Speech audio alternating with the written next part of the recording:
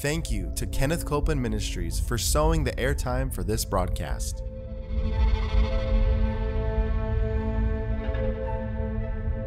There's enough power in every sick room and in every hospital room to raise up that sick one.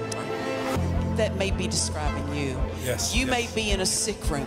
Yep. You may be in a hospital room. And I want to remind you, power is present. That power is there to do a work. Believe in what's present, not trying to get something, but notice that He's already made it yours. It's present right where you're at. Say, I receive that power. I receive that power. I receive it right now. I receive it right From now. the top of my head. The top of my to head. the soles of my feet. The soles of my feet.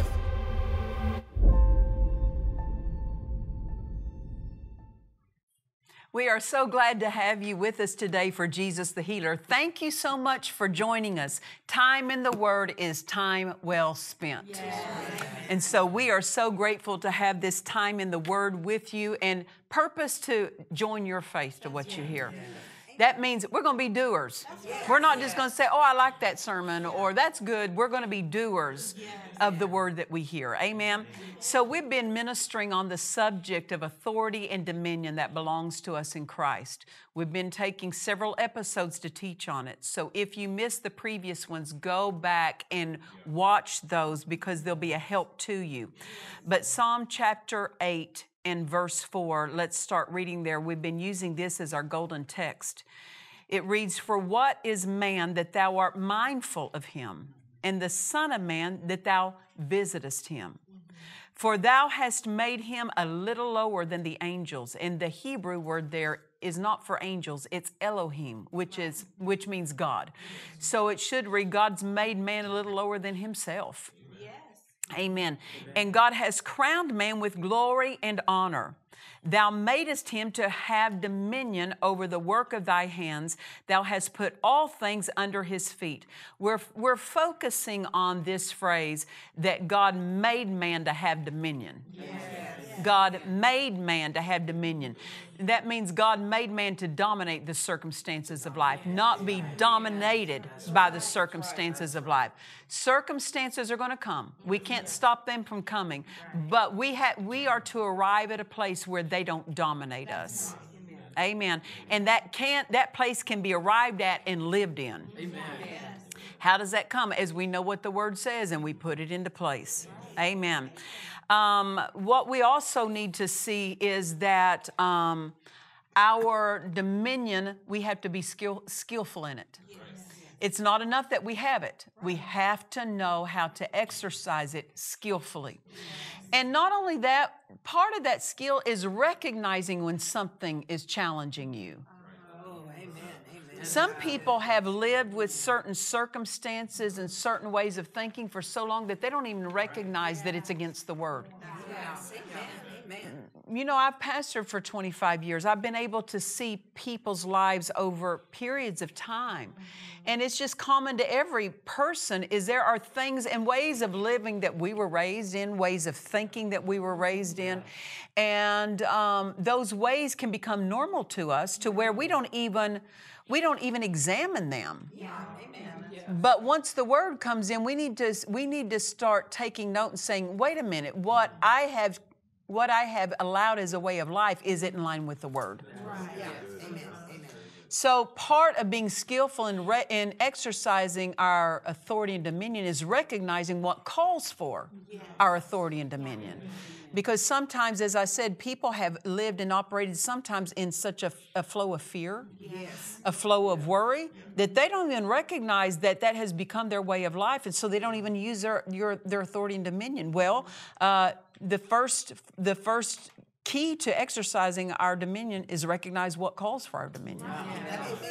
Amen. Run those things out by exercising your authority and dominion, the dominion of the Word, your dominion in Christ. Amen. Over those things. I started in a previous episode talking about this, and I want to camp on it a little bit longer. And I was talking about someone that I was acquainted with that ended up in the last seasons of their life. They struggled physically and they suffered somewhat physically. before they went home to be with the Lord. And they were Christians, they loved the Lord, but they didn't have always the knowledge that we're growing into. Yes. And they walked in all the light they had. Right. But at this time when they were really struggling toward the end of their life, they would pray, oh God, heal me. Oh God, do something, and they were waiting for God to do something because they did not yet have the light that God had already done it. It was on their end of receiving what God has already done instead of trying to get God to do something that He's already accomplished and that He's already provided for us, because they didn't have this side. The side of receiving wasn't part of their understanding. They didn't have light of that. They just kept working on God's side. God, do something. God, do something. God, do something. Therefore, it made them ineffective in receiving. Yes, yes. You see. And we've all been that way at times. We had to catch ourselves. Are we waiting for God to do something, or is it on our end of receiving something?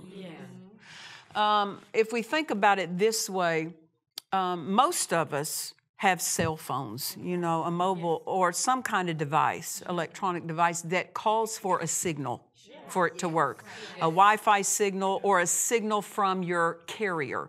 Your phone has a company that carries that, that it's your provider, so to speak. You have a cell phone, but if you go to a location that has no signal, that your phone cannot receive, it's outside of the scope of that signal that that carrier provides for you, even though you still have your phone, the phone won't work. That's right. Yeah, that's right. That's exactly right. Your inheritance in Christ belongs to you. Yes. But we have to stay on receiving ground. Yes. Good. Now, years ago when I was raised, long ago, and I was a baby. Let me just say, it wasn't like 5 years ago. I was a baby. And it didn't happen too terribly long. Maybe it stopped when I was about maybe 8 or 9. But in the town, the area we were raised in, we had 3 channels. Remember that on TV? 3 channels. And you had an antenna on the top of your house. How that antenna was turned determined what you got to watch. Right? And back then it took like 3 people to change the channel. One changing the antenna, one at the door calling, and the one at the TV saying, "Nope, turn it, no, oh, go back." Remember that? So it took 3 people to change the channel. Yes, I do remember those days, but as I said, they were long. I was young. And so even though we still had our television, there were times we couldn't view it. If there was a storm on, forget the signal. Forget the antenna the antenna had too much interference. Too much interference. Well, it's the same way that we didn't call the television station and say, you need to fix your station. We had to fix the antenna, which was our receiver at our home. This is what many people are trying to do. They're trying to get God to send something when He's the station that has already sent the signal. It's about, is our antenna in place and receiving the signal? So if something's not working, adjust something on our end. Something has to be adjusted for us to receive if we've not been receiving what already belongs to us and what has already been provided by the sender, by God. Amen. So I was... Now, in thinking of that, because this is one of the things that with this person I was telling you about, this acquaintance of mine, they weren't receiving. Right. They wanted to receive, but they were working on God's end, trying to get Him to give it, and it wasn't on God's end. It was on their end of receiving. They did not know how to adjust their faith, adjust their words, adjust their thinking to come in line with the Word. Therefore, the receiving was faulty. God helped them as much as He could. but they could not receive fully all God had for them and wanted for them because on their end. And in talking to God about this and praying about this, because when I see situations of other people, I want to learn something so that I can better know how to live it, but also know how to help others with it. Yes, amen. Amen. So in seeing their situation, I just asked God. It didn't cause me to waver in faith. I just said, God, how can I better help someone? How can I better teach them so they don't struggle the way that person struggled? Yes. And God said this to me. He said, there must be a consistent exercise of authority and dominion as a lifestyle.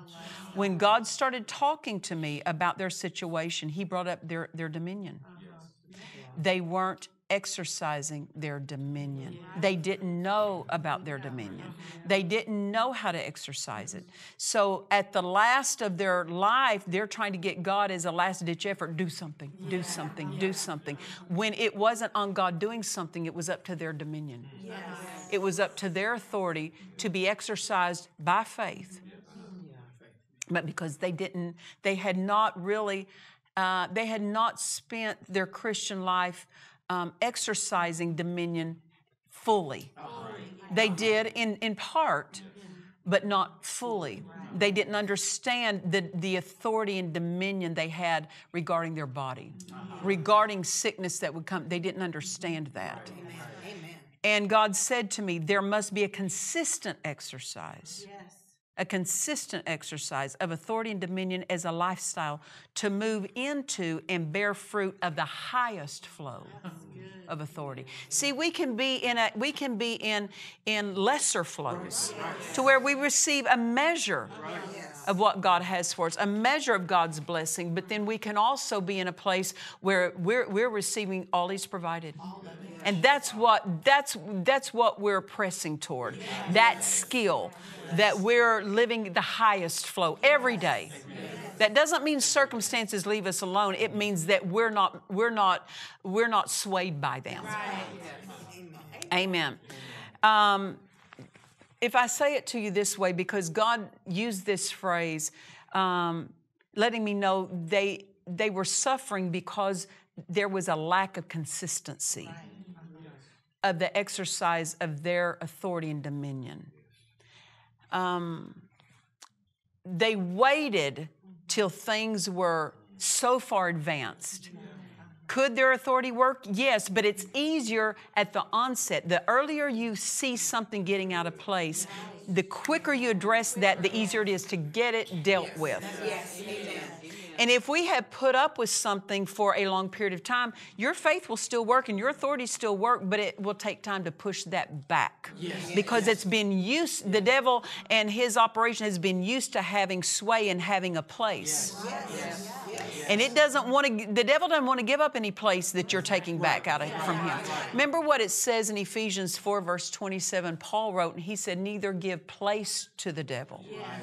Now, we see this. The devil cannot take a place in us, but we can give him a place. Not exercising our dominion and authority when he shows up to oppose us gives him a place. Now, if we gave the devil a place, we can take back the place we gave him. Amen.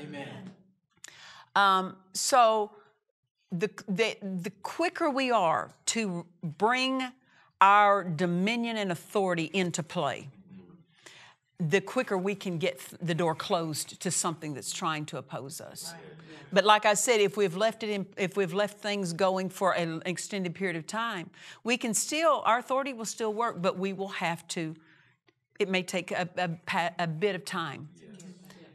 And let me put it to you this way: it's called momentum. Momentum. That as we release our faith every day, that faith starts moving. And it gains momentum by everyday consistency. That There's a momentum to that. And therefore, the next day you get up and release faith, it's easy because faith is already moving. Faith is already moving in that direction. Now, to get something going might take some extra push. You know what I'm talking about, just naturally speaking. If a car battery won't come on, a car is stalled. I don't know if people do it this today, but we used to do it all the time growing up. Give me a push. Give me a push. And it took more effort at that initial push, but once there was momentum going, it was easier. You just kind of had to keep your hand on it and just keep going, and it was easier. It was easier. It's the same thing with faith. If we will feed our faith every day, release our faith every day, a momentum starts. But if people are in a crisis and there's no momentum of faith going, it's going to take a little bit of paying attention. It's going to take some wholeheartedness, all in, to get a different flow operating in their life, the flow of faith. Now, if sickness has been in someone's life for a while, it gains a momentum. Anything the devil opposes, he's trying to gain momentum. So you'll have to apply your faith and get that momentum stopped and then get back everything. Now, it doesn't have to take that long to get it back because there's miracle power. Amen. God's power is great, and it can restore things. Remember what the Word tells us. It commands. We're commanded in the New Testament where lay hands on the sick and they shall recover. Now, see, they've been sick. Sickness has had a momentum in their life. Lay hands on them and you'll stop the momentum of that. But now they do the recovery process. Now, that recovery can happen quickly or it can happen longer over time. But that word recover gives us the idea of a passing of time. That there's time sometimes involved, whether it's a short amount of time or a longer amount of time. Whatever, just I'm recovering. You believe that. That's right. And as you believe that, what happens, the ground the devil gained, he lost it. He loses it as you keep applying your faith and you keep pushing that back off the ground of your life. Does that make sense to you? So, but if someone has no momentum, and then they're in a crisis and they're trying to receive, they're wanting to receive something, but they're trying to get God to give it, they don't have the right momentum in place. They're not thinking right. They're not using their faith to receive. They're using they're trying to get it on God's side. Right. When it's really on their side, their faith has to come into play. Right. Amen. Momentum matters. Yes. Momentum matters. I've used this illustration before that if in an old Western movie, you would see this. You know, these little towns that would be on the plains, you know, and if there was a fire, or if there was a crime, or they needed to go capture a bad guy, the outlaw, they would call the townspeople together, and they did that by ringing a bell. Yeah. Remember, they would have the school bell or the church bell, and somebody would hang on that rope, and they would hang on that rope, and it would be the sign, everybody in town come, there's an emergency. Yeah. Well, once that bell rang and everyone was notified, whoever was hanging on the rope of that bell would let go of it. But the bell didn't immediately stop. It kept ringing for a time. Why? Momentum. But once they were off that rope, if they'd stay off the rope, that bell would die down and it would go silent at one point. It's the same thing with when you use your authority. Satan, it says, submit to God, resist the devil, and he will flee. He gets off the rope. You use your faith, it gets him off the rope. But what happens is there's a momentum of symptoms sometimes, a momentum of conditions, a momentum of circumstances. You stay off, you keep the devil off that rope because he wants the rope back. Yes, he does. He wants to get back on there. But now authority has shown up. You keep exercising your authority and it pushes him back further away from that rope to where he can't get back on that rope again. Does that make sense to you? So don't be concerned that your authority and dominion didn't work just because everything didn't stop instantly. Amen. Amen. If you will just keep exercising your faith and dominion, if I could say this, safeguards your life from the enemy returning and getting back on that situation and causing problems. So just keep using your faith. And this is what God said. There must be a consistent exercise of authority and dominion as a lifestyle. If it's not been your lifestyle, you can start making it your lifestyle today. Don't think you have to just go on accepting defeat because you haven't had a lifestyle of consistency with this, exercising your dominion. You can start that lifestyle. Today's the first day of that lifestyle. Do it. Amen. And from here on out, we pay attention. We're vigilant. We're watchful. We exercise our authority because that's our part. And when we exercise our authority, God will do His part of backing us up with His power. Amen. So it does matter that we're consistent because of the momentum that causes. Amen. Dad Hagin told a story, and it's so important because it really depicts this very clearly. And that is, years ago, he was called to the hospital bed of a man who was 39 years old. He was in a coma. And the family had called for Brother Hagin to come and minister to this young man. Brother Hagin went into the hospital room, laid his hand on him to pray. And when he did, God spoke to him.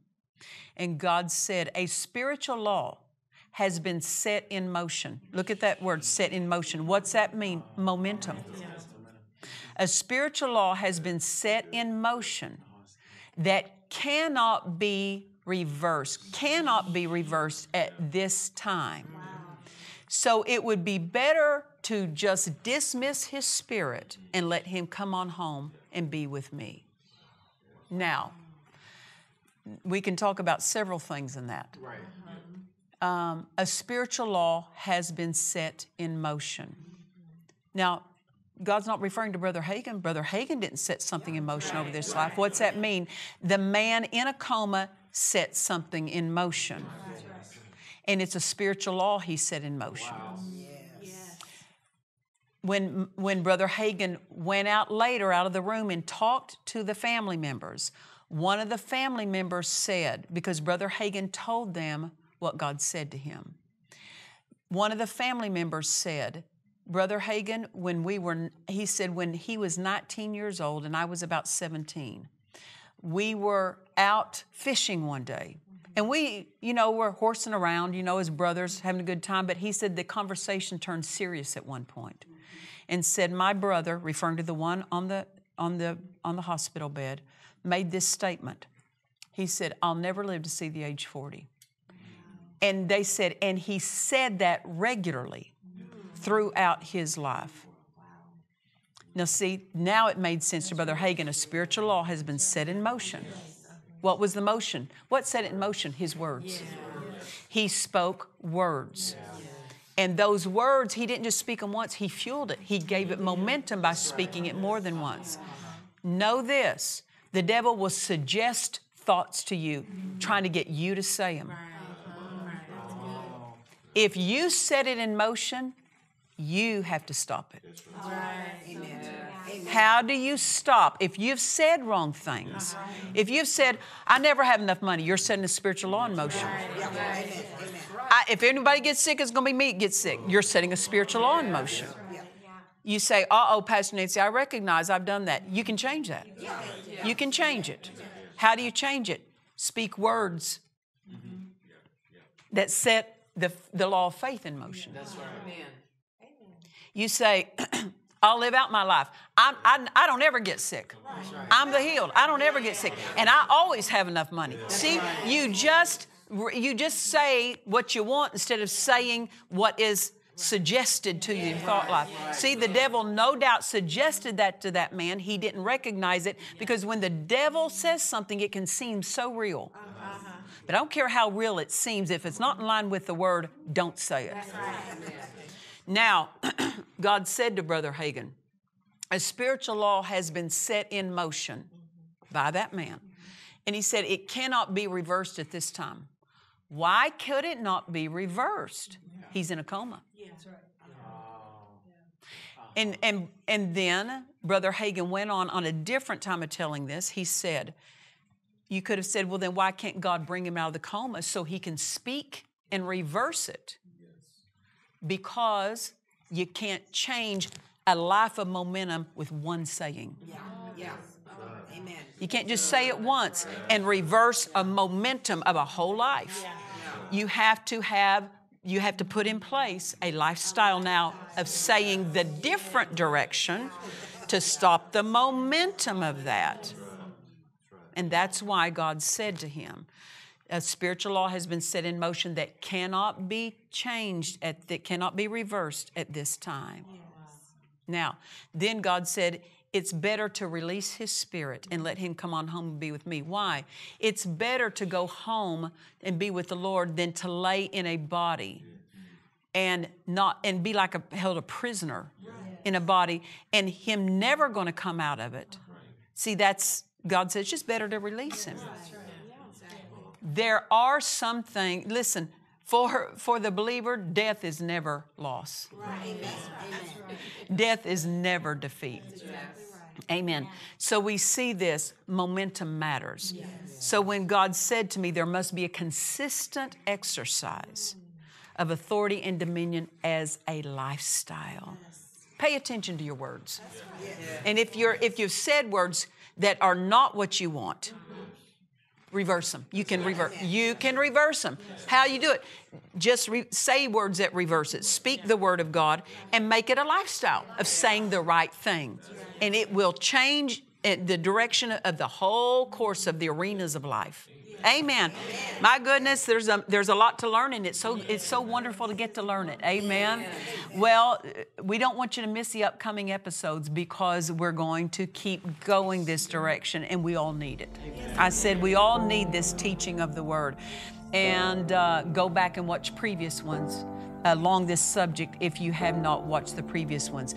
But until we see you next time, remember this: Jesus is the healer. God bless you. To watch or listen to today's message and other messages by Nancy Dufresne, visit DufresneMinistries.org.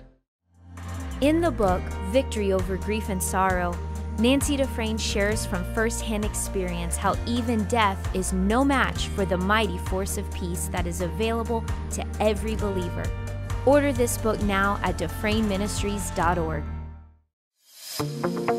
We invite you to join us for our annual prayer conference here at World Harvest Church in Murrieta, California, April 4th through the 6th. For more information, visit our website at DufresneMinistries.org.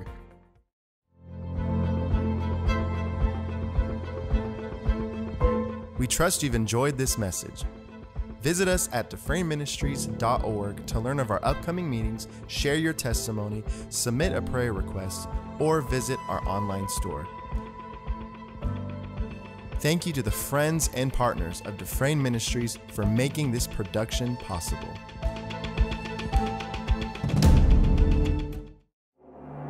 Every one of us have a job to do in the body of Christ.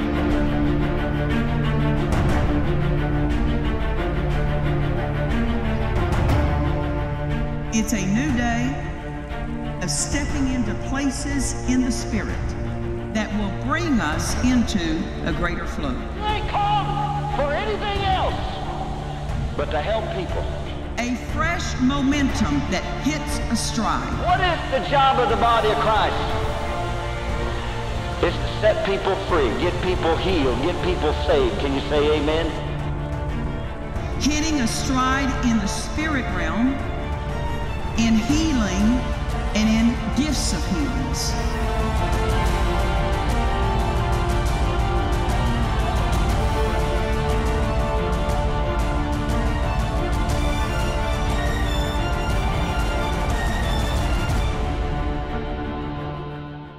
This is Pastor Nancy Dufresne, President of Dufresne Ministries. I want to extend an invitation to you to become a partner with Dufresne Ministries today.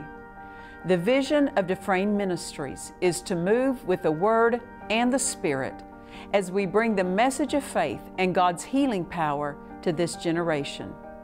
Partnership is a two-way street.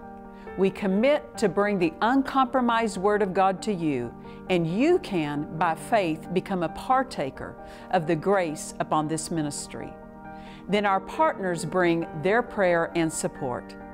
If you receive from this ministry and have been blessed by it, please pray about becoming a partner today.